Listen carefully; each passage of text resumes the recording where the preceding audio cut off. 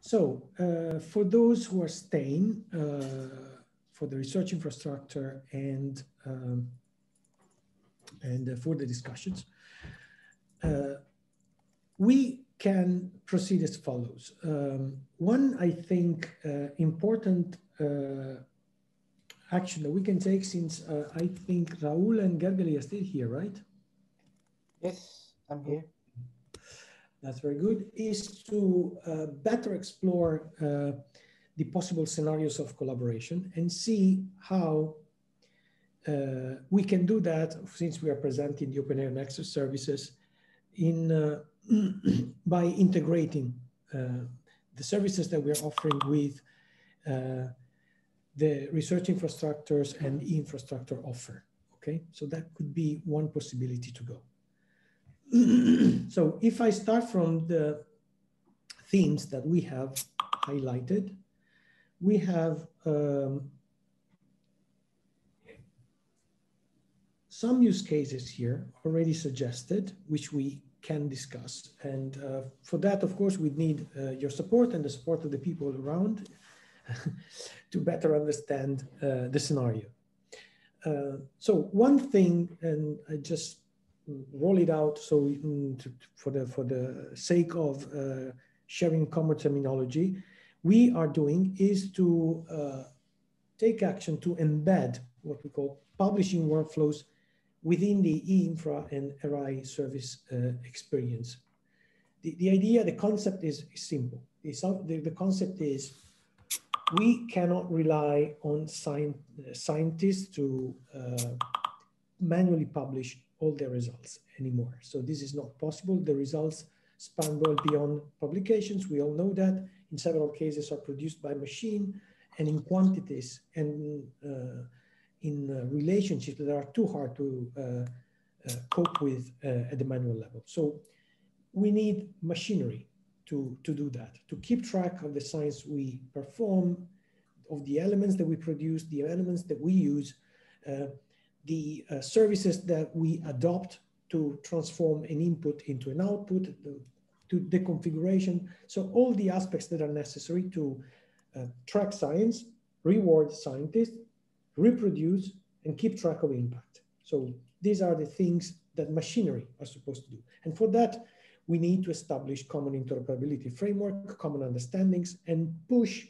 at the right abstraction level all these concepts. Because we know that in some cases there is a strong community flavor, and in other cases instead we can work across. Okay, so the ideas, the first very simple ideas that I came up with listening at your presentation are the ones that you see here, where your projects are mentioned.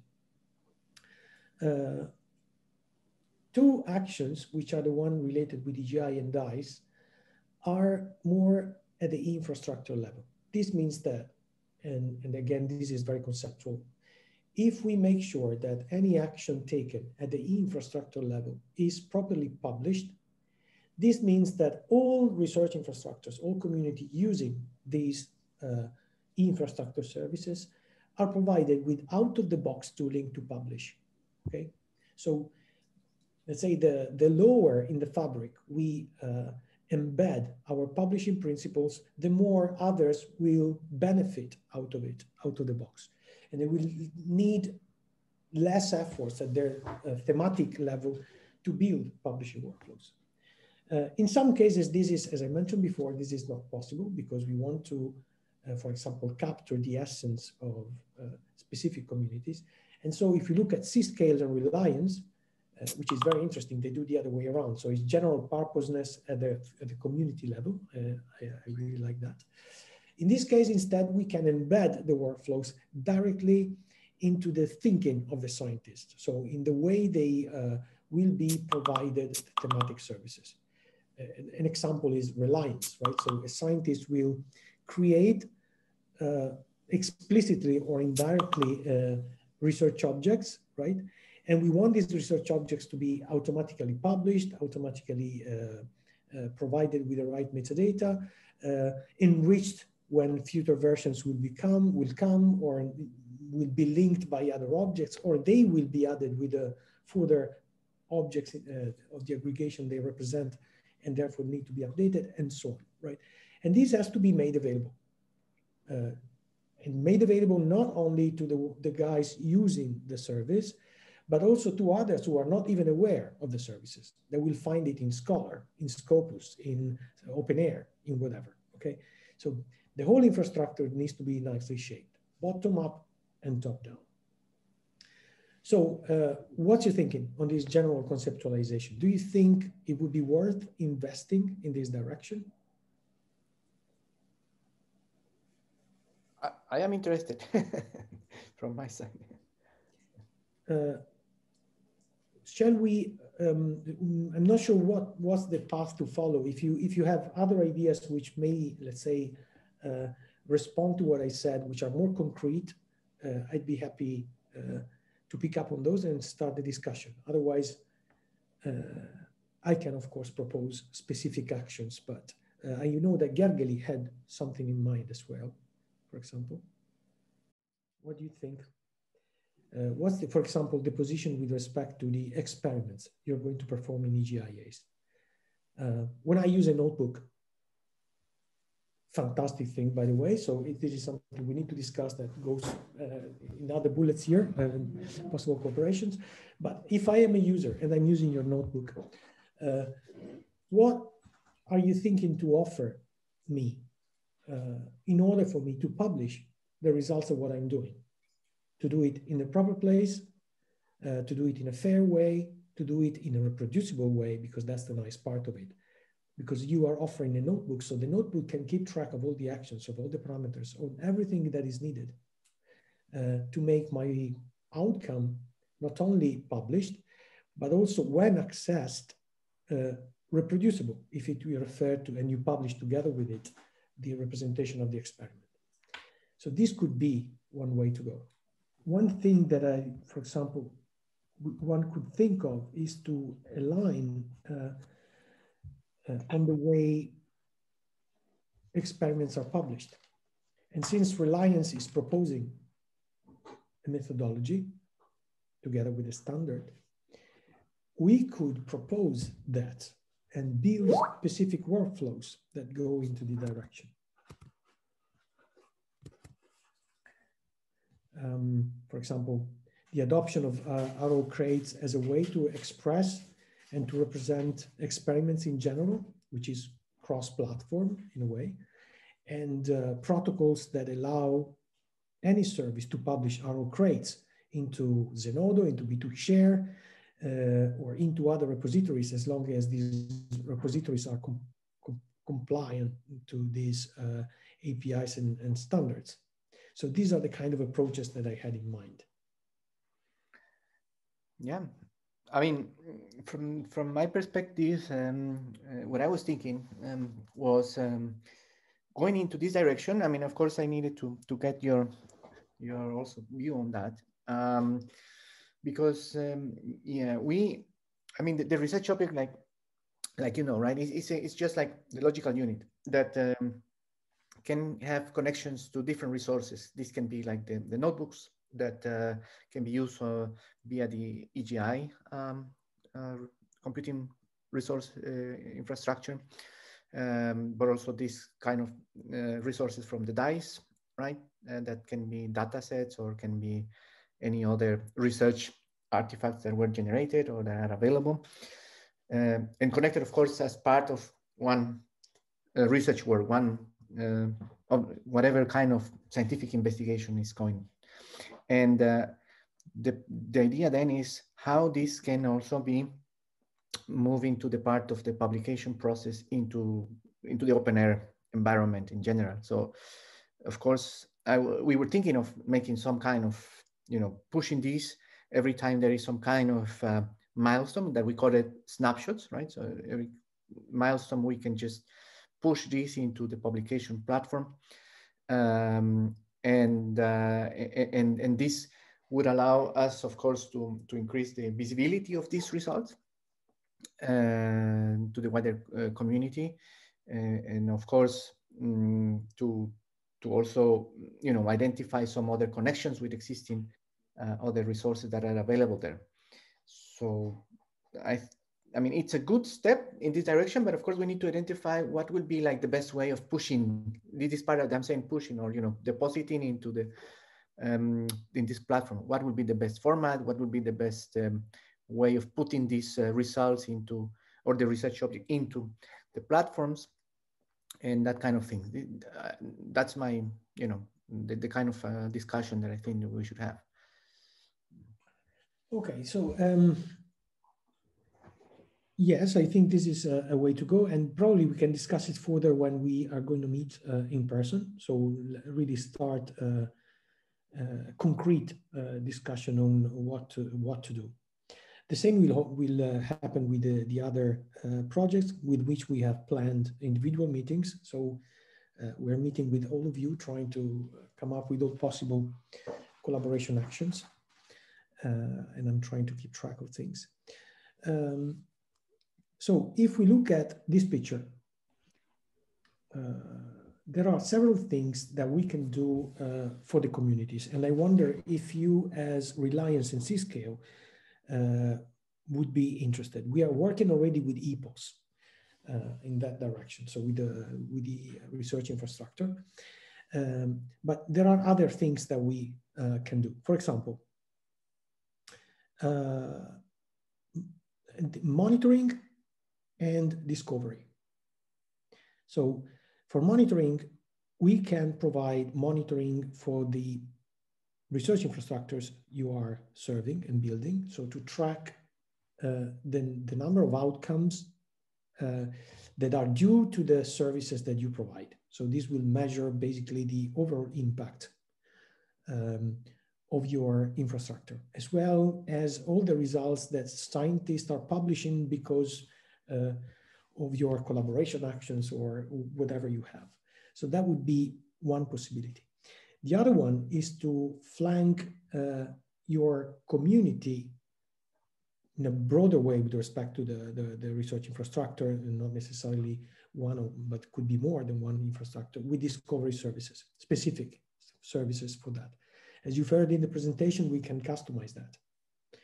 And we can customize it and try to find the largest number of objects, research objects, which in the future will contain research objects as well, that are relevant for your community. So these are two things. The third one is, of course, apart from the integration with Zenodo, which could be beneficial, of course, as we discussed, it's also Argos. So Argos offer user interfaces to manage and build your data management plans. So maybe you could consider to use Argos as part of your internal management as projects, really, to build your research data management plans. So in this case, the DMP would be fully integrated with the scholarly communication. So published as a publication, linked with persistent identifiers to all the entities that we know about scholarly communications, ranging from authors, so researchers' IDs, to DOIs of the data that you're going to produce, or the persistent identifiers of the repositories you are referring to, and so on. So that could be another way of action. So out of the three, we can offer really monitoring for research impact, discovery also, and the DMP. Yeah, also from my side, I would say that, you know, it's interesting few things. One is all of these graphs, you know, these research data graphs that you have in OpenAIRE.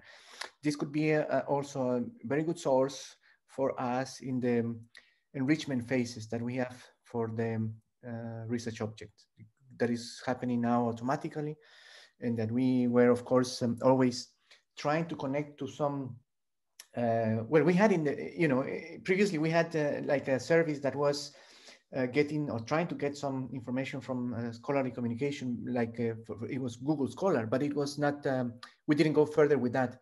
So I think in this direction, we can actually, you know, reuse those kind of services that you have there, trying to leverage and increase or improve the kind of enrichment that we can do. That's one thing. And the other thing is regarding the Argos and DMPs. I think it's an interesting thing. We have, for example, planned some kind of fair assessment wizards or tools that can also check or take into account that there is such kind of data management plan, or that verify that the data management plan is actually being applied. That kind of things we need to check exactly what we can do in a machine understandable way, but is something that for sure can be a piece that we can connect to the assessments that we want to do as well. Yes, that's something that we can certainly support you with all the information. Ellie gave a nice presentation, but I mean, the time was really short, so we can go more into the detail of that. That's true for all research projects in general, so we can support that for all projects out there. As to the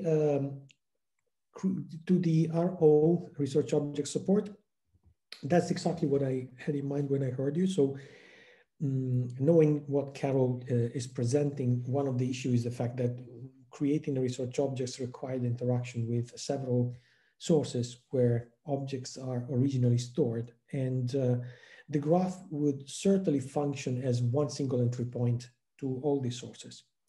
So given that a community has a nicely sustainable and integrated sources with the scholarly communication, for example, I don't know, Workflow Hub will be, or Pangea, and again, all the services out there are part of OpenAIRE.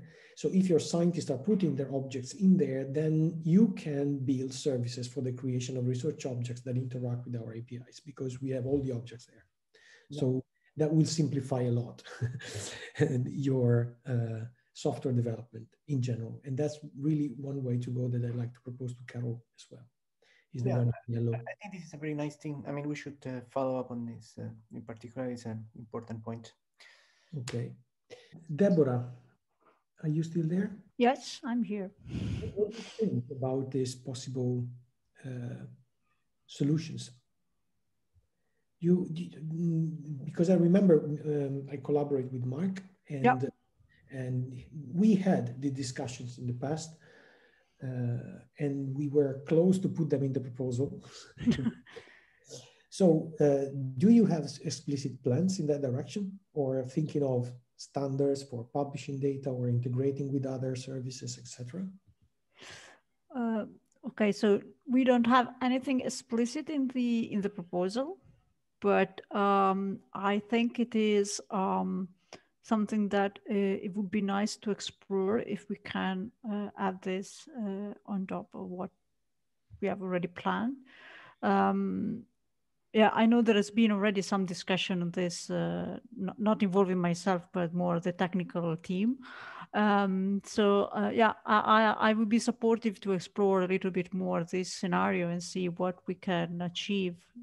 As you know, all our projects have a lot of money to be spent to the provision of services and very little for development of services, or further integration. But I think it is something that we have to explore, at least see what is required and how we can make this possible with the effort we have, with the resources we have. So but as part of the service provision, are you working on specific interoperability framework towards let's say the exposition of your services through standards and via the USC? So is there any specific action, or let's say you're packaging and integrating the services in a closed environment for the moment and exposing them only via UIs?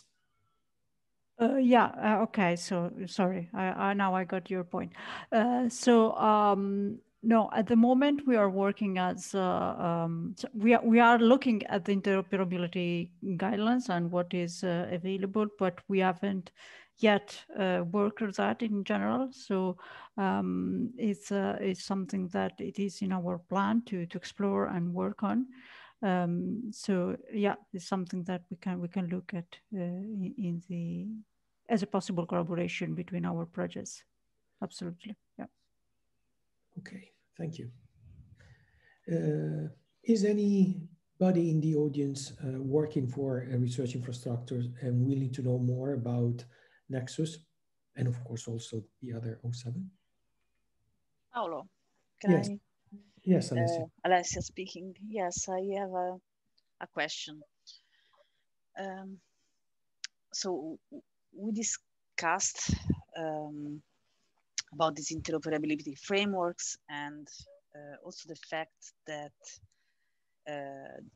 generic infrastructure like OpenAIRE, but I see also AGI is not a domain-dependent infrastructure, so it's horizontal, let's say.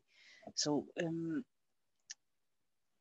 how can we, let's say, merge an interoperability framework which is generic with the specificities of the communities that we're going to serve? So should it be better to collaborate on specific use case and then adapt that to a generic audience, or vice versa? Think about a generic interoperability framework and then try it on specific use cases. It's a good question. I think that's my personal opinion, of course, but I think these are two different problems, basically. So we are not looking for one interoperability framework. There can be many. And each interoperability framework has a different aim. Okay, so if I think of AGI and DICE, where their way of thinking is very high level, so is providing virtual machines or providing storage space, or when you think of that, you are completely agnostic of the kind of content or the kind of software you're going to run, right? You're not imposing anything, and these interoperability framework will have to count on that. So when we want to publish at that level, we know that we're publishing an object whose description has to be injected from the top.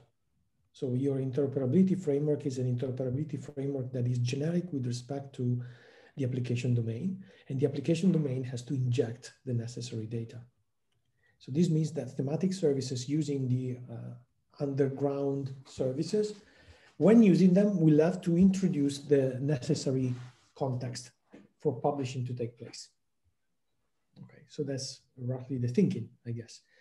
Instead, if you go at the higher level and you want to publish, then in this case, you have everything it takes, of course, and you do it specifically at that level. So yes, it's context injection in a way. And the lower you go, yes, the more you need. So that's, I think, should be the approach, but it is one of the many solutions.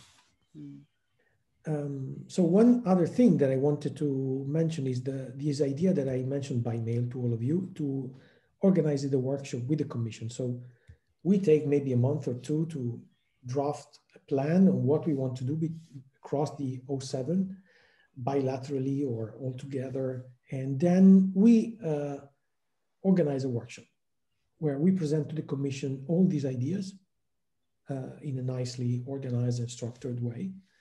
And present the plans. I think it would be great, maybe not today, but to set up a date for that workshop that we all agree, where we invite the commission so that we are kind of forced to converge soon enough to deliver something.